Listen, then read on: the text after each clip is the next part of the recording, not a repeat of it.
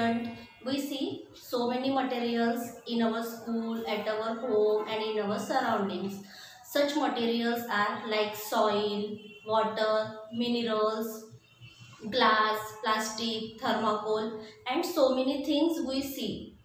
From these materials, soil, water, minerals, these materials are naturally found in our nature.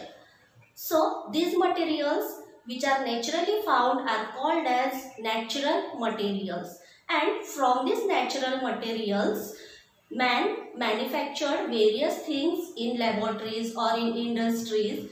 Those materials are called as man-made materials such as plastic, thermocol, glass and so many things.